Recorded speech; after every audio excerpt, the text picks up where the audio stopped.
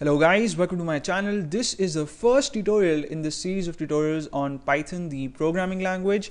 And in this tutorial, I'm going to talk about the language and we're going to see how we can download and install Python on Windows and set up the Python environment to start programming.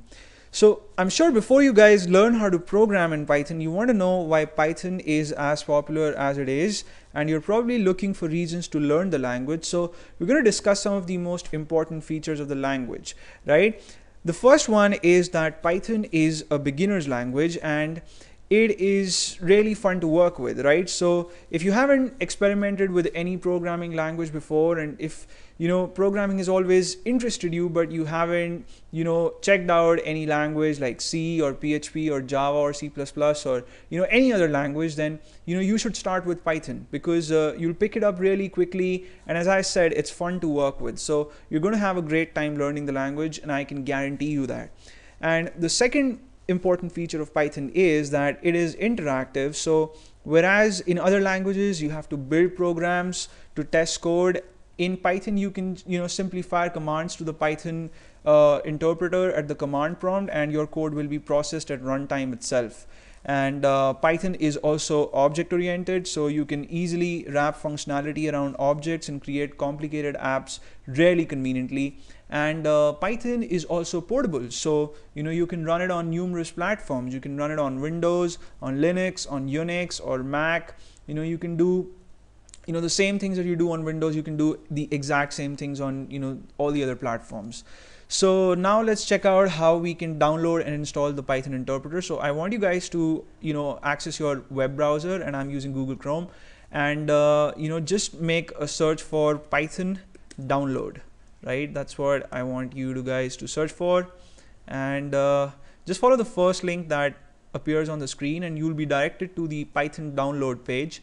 And on this page you'll see a lot of files for a lot of different platforms. So if you are a Windows user, then you can download the Windows version. If you are a Mac user, then you can download the Mac user, depending on your system architecture, of course. If you've got a 64-bit platform, then you'll have to download the appropriate setup. And you can see that we have Python 3.3 setups, and we also have the Python 2.7 .6 set of files, and we do not want to download these because obviously Python 3.3.3 is the latest version of the programming language, and this is what we'll be learning in this course.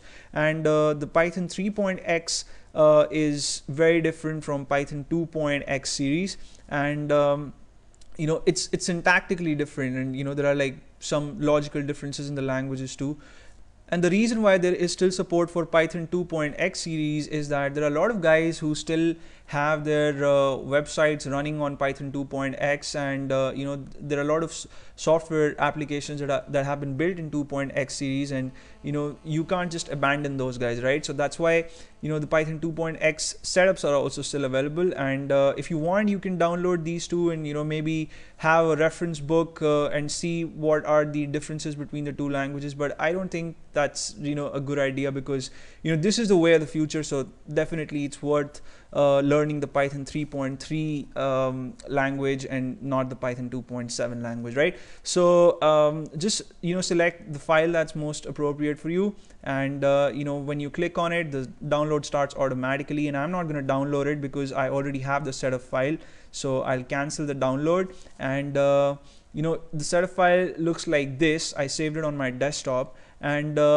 you need to double click on it and then give it the permission to run, and then you have to click on next for this option. And if you want to just install for yourself and not other users, then you can select this radio button. But then I'm just going to install it for all users, and then it asks you where you want to save all the files. So I want to save in my computer's C directory, so I won't make any changes here either. And this is a place where I want you guys to make one change, and I would suggest this to you. I would strongly recommend if you add the Python.exe path to your environment variable path, right? So the reason for this we'll see in the next tutorial, and you just do this, okay? Because if you don't do this, then you would have to explicitly copy the path of the Python interpreter and paste it in the path environment variable, and that's actually a lot of work, so you don't want to do that. So just click on this and then click on next, and this might take some time, like a couple of minutes. So once the installation finishes, you just have to click on the finish button.